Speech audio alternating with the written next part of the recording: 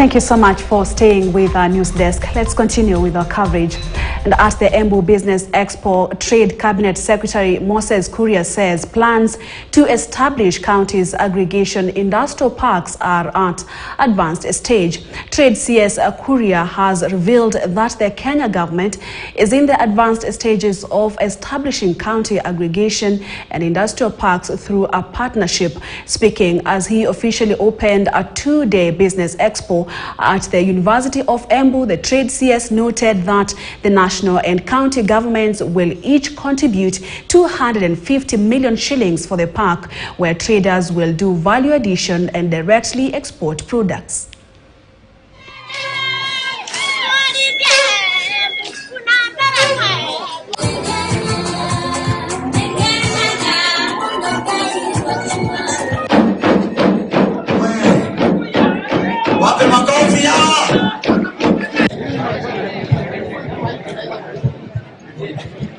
We are very grateful for the exhibition yenye tunakuwa naye hapa leo na even for tomorrow, because the county government have realized that we need to do this so that you can go to the outside market, and we also appreciate it for even the tourism sector kwa sababu inatupulia more people within from other counties to Embu. The objective of this expo is to bring together various investors from all fields of the economy, including agriculture, education, motor industry, banking and finance, manufacturing, healthcare, insurance, ICT, beauty, hospitality, government agencies, NGOs, fashion and design, food and nutrition, building and construction, among others. I overheard Waziri saying, we are going to support you. Little did I know to see a young lady who is so focused on enhancing her business. She has been able to actually scale her business, but to a level where she can't do it anymore. And all she asked was, all we need is finance. Yes. And I know the governor assured that we're going to get finance. Yes, the speaker before me actually said, what we are lacking as businesses is markets. And if you have the market, you don't have the finance. Tuko na mpango as in all counties to build what we are calling the county aggregation and industrial park. Na hiyo maneno tunaanza hii July. We are now going through the models and the designs with the president. Hata jana tulishinda na chair of council of governors, Madam Manuel, with the president to review maneno yote. We are going to do in two phases. Wananchi hawa wako mbele yetu. Sisi ndio tunajaribu kufanya catch up.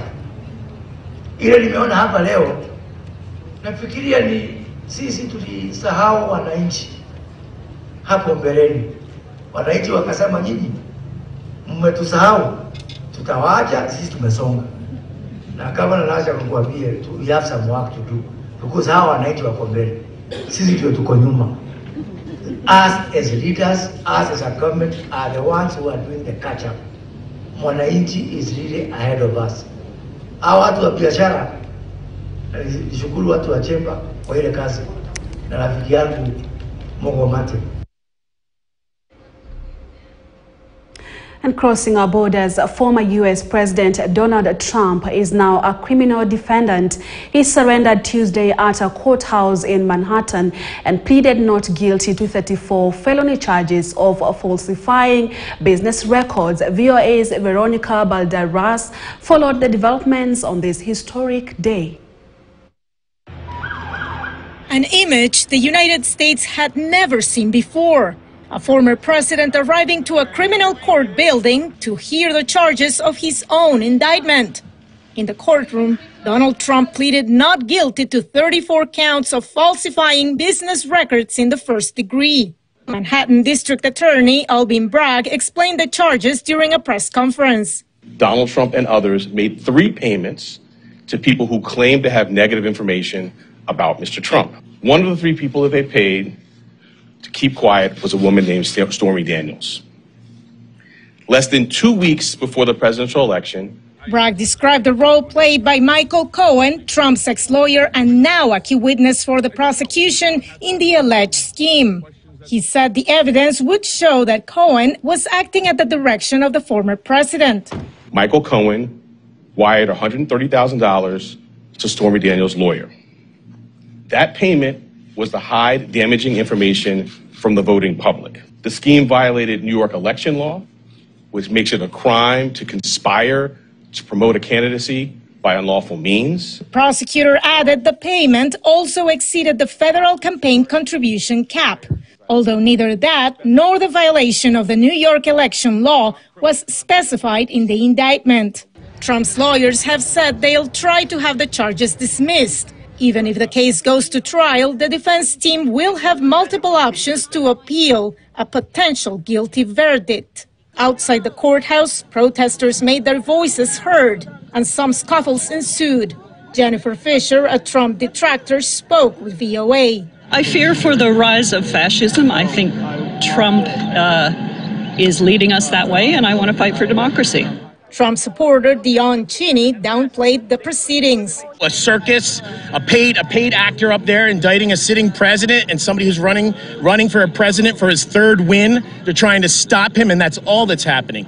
Trump himself is scheduled to deliver remarks this evening when he's back at Mar-a-Lago.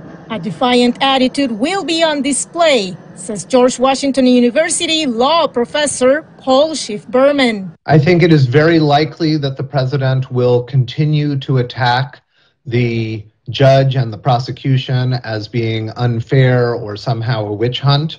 I can't see how that really helps his case. The case is going to be heard based on the facts and the law. Nonetheless, Trump's supporters will probably join him tonight for what could turn out to be another opportunity to boost his 2024 presidential bid.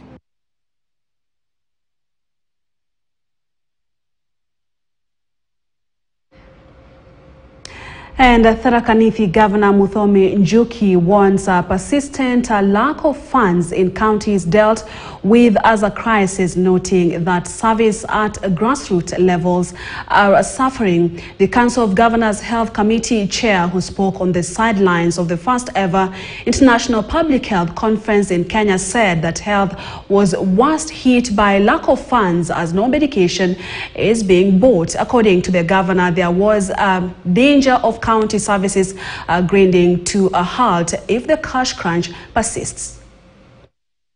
We are hard hit as the health sector because the biggest loser in this cash crunch is actually health, because health does not have seasons. Our people can get sick anytime. Health is a requirement all the time, and therefore, just like you can never find a closed police station. We never close our hospitals. We are always open. And if we close them, our people will go somewhere else, and we do not want them to go somewhere else, because somewhere else means they have to start seeking alternative form of treatment, which could be traditional, mitishamba or maombi. At the moment, counties, we are on our knees, because we are not only missing money to pay salaries for health workers, we are also missing money to buy commodities and also be able to support systems that support health. And therefore, it is our request to the Treasury to prioritize.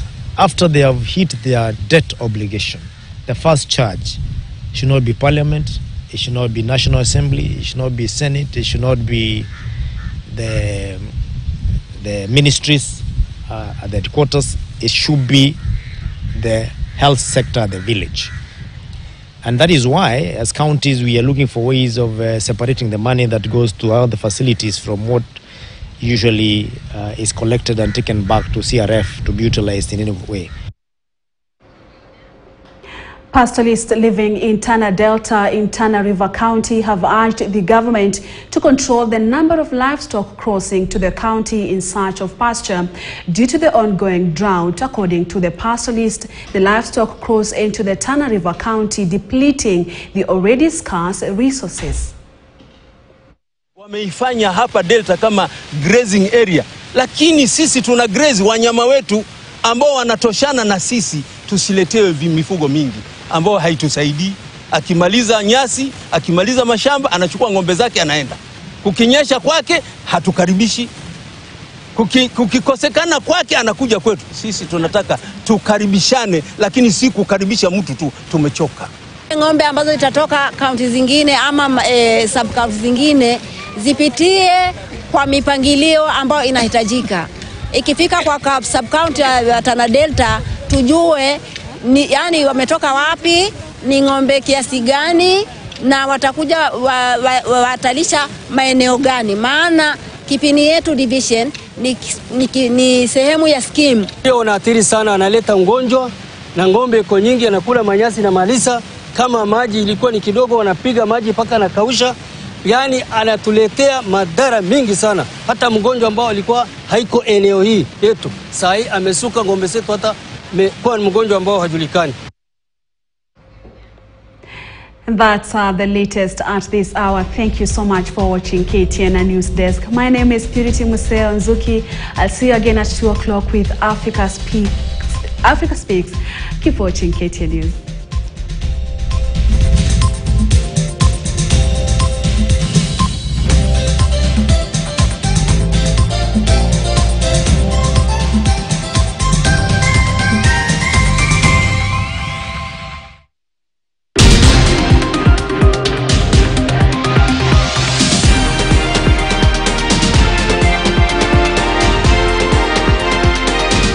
KTN News.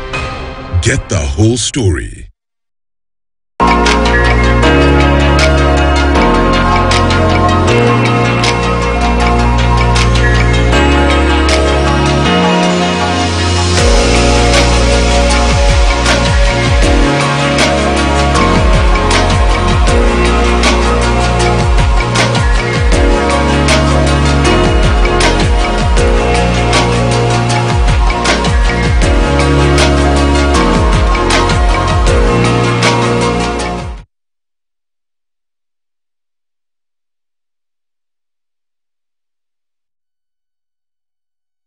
Of Women in Business, we focus on just how to start and run a business. Being the founder or the person starting the business, you the vision bearer of this business. So the strategy comes in. What exactly do you wanna do? What's the importance of conducting market research to any business out there? Market research basically gives you an insight of the product, the service that you're gonna offer, where exactly is coming to sit in the population. One thing I would like to highlight: make sure you have the passion, because the dynamics of business or the particular business you're gonna invest in 2022 is different from now where we are in 2023, and the projections of 2024 will probably be different.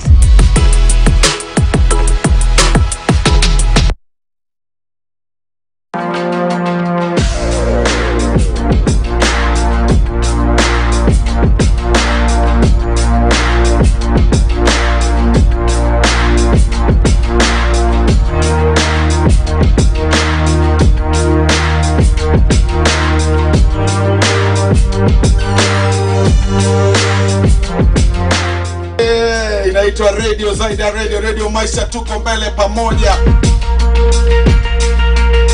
Right, kama ulivyosikia hapo, nitakuwa na Mwananguze kila siku ya Jumatatu mpaka Ijumaa ndani ya Radio Maisha kuanzia saa 12 asubuhi mpaka saa 4. Naitwa Solomon Zuli, au sio? Na kuanzia sasa itakuwa ni Zuli na Sugar Boy.